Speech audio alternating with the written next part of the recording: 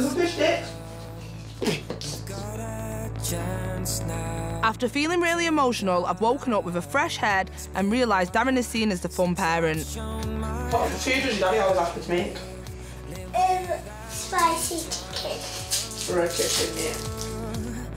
I really want to show Zena'ya that I can be fun too. So today, I'm taking her and my mum on a treetop trek.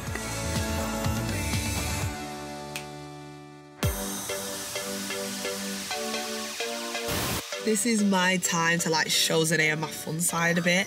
I'm not really an outdoorsy person, and Darren is. This will be my kind of bridge to her hopefully opening up and, you know, starting to being out with me more. Ooh, are you excited? Yeah! I'm gonna give her the best afternoon. Come on, Mum, we're right behind you, don't worry. I'm scared, Sassi!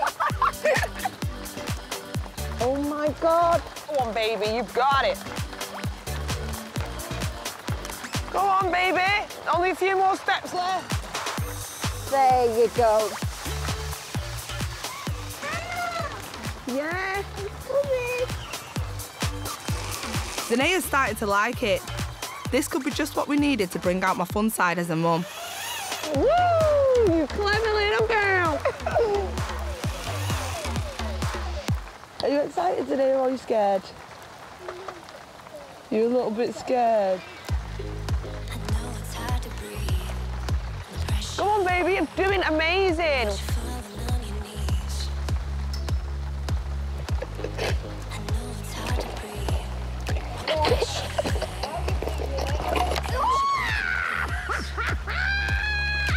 Are you all right down there?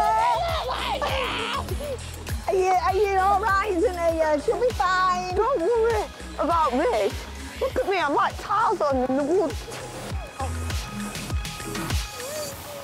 You don't like it? The little squirrel that takes you across, look. Come on, baby. Come here, trust me, baby. Do you want to go home? Should we go home? Off here. But if you keep crying, it's supposed to be fun, baby. I don't want you to see you cry. I'd rather just get off. Sassi, she's 5 years old. I know, but if you don't want to do it... I know, but it's scary. If you don't want to do it, we can get down. Baby, if you don't want to do it, we can get down. You want to get down now? All right, baby, all right.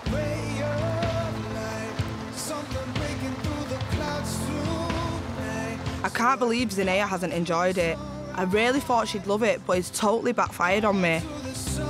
I never thought I would worry about the bond between me and Zena'ya, but right now, I don't feel like I can do anything right.